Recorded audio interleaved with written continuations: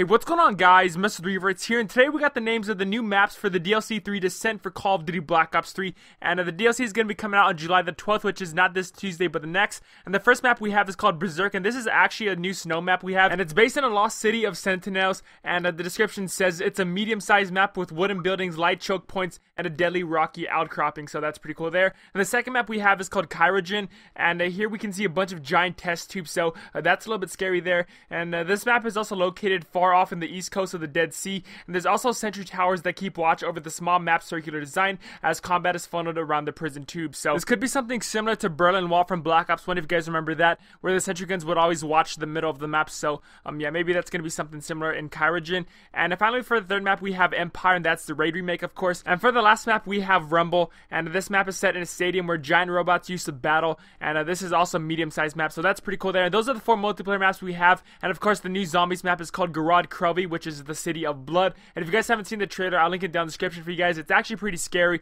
We have dragons in the new zombies map, so pretty exciting there. And so yeah, guys, some of your thoughts about this down in the comments. Also drop a like if you guys enjoyed. Thank you for watching. I'm MrTheRevertz. Have a great rest of the day. Till next time, I'll catch you guys later.